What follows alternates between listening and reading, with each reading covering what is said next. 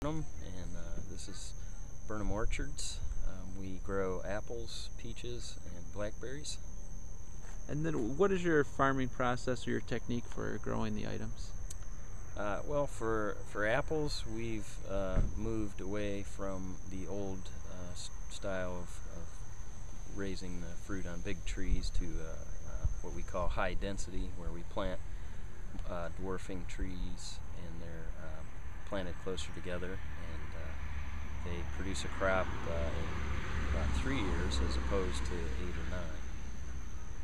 And what are the benefits of going to that style? Benefits of that is it's easier to take care of.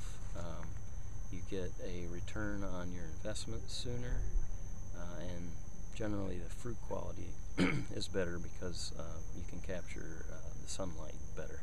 Then you talked about the different dwarfing trees. Any other changes in trends or new technologies or anything that you've kind of used on the farm that's been implemented over the years? Yeah, well, I guess for instance, the varieties have changed since I was young. We've added several new varieties. Early on, it was Fuji and Gala, and in the past 10 years, Honeycrisp, and we have most of the time been one of the early adopters as far as new varieties, and Honeycrisp is one that we've planted quite a bit in the past 10 years, and it really paid off. It's a very popular variety.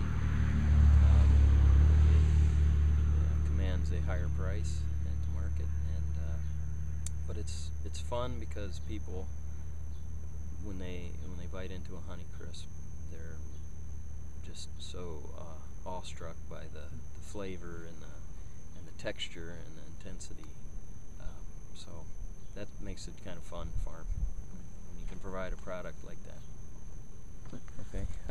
Yeah, peaches here we like to have them thinned out so that they size. These here are a little bit closer together, so they're not quite as large. But when you get a peach like this, it's a little bit bigger because it's pretty much growing by itself, and that's what we look for, to have them spaced out. These aren't quite ready yet. They're developing the red color, but they still need some time. They're a little bit green yet. Well, apples and pretty much everything we grow is still hand-picked. There's just no way that a machine can make all the decisions necessary to harvest fruit. For instance, the peaches will probably pick this tree at least 5 times. So you're selecting, because not all the peaches ripen at the same time, and you want to pick the peach at the peak of ripeness. Red, and then as they ripen, they'll start turning darker and darker until they finally completely black. And when you pick a blackberry that's ready, it should come off the stem, such as that. If it does not, it's not ready. So you don't want to force them off.